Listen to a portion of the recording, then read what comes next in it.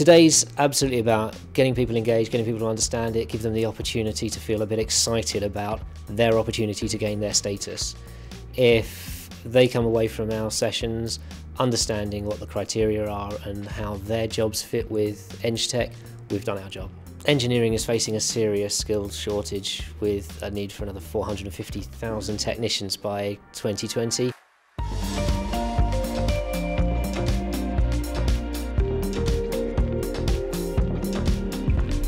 We come in and give a short presentation just to explain the very basics around why EngTech now is important and why it is that Amey, in this instance, have brought us in. Following that, we have a good workshop session in which people break into their groups. They spend a little bit of time looking at the competencies required for professional registration and thinking about and writing down how that applies to their job. This is all about getting across that form can be filled up with the work you're already doing. The guys out there who are doing this work and proving themselves on a daily basis, they deserve this. It's already there for them. It's just about them having the confidence and the opportunity to step up and claim it.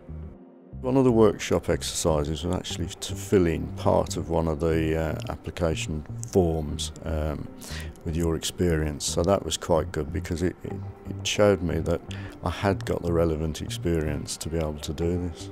Even though I'm a fresh face in the industry, I've got the competencies, got the experience, got the qualifications. It's not a big obstacle to get the letters after your name. In order to meet your EngTech registration requirements, when you're filling out the application form, you'll focus on 5 competencies. Competence A, use engineering knowledge and understanding to apply technical and practical skills. Competence B, design, use, install and maintain engineering technology and services. Competence C, accept and exercise personal responsibility. Competence D, use effective communications and interpersonal skills. Competence E, recognise your commitment and obligations to society and to your profession.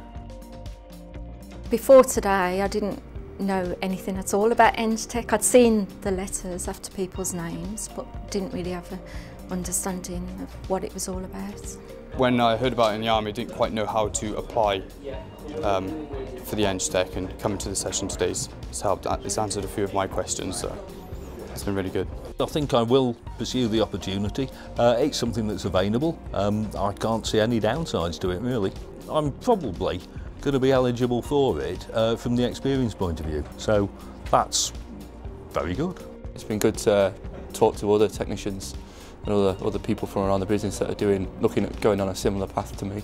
I've written 2 of my reports for my development objectives. I'm sort of starting the process. In terms of the next steps following the workshops, what's really important now is that individual progresses this by speaking to the institutions, and then that way the individual can speak directly to the membership development officers and then find out the process of registration. They can find out how they can evidence their competencies, and then they can find out the timeframes involved. I think it'll make me more employable. I also think Amey will be able to, as a consulting engineer, they'll be able to get me involved in a lot more stuff, and clients will pay for me basically working on their projects.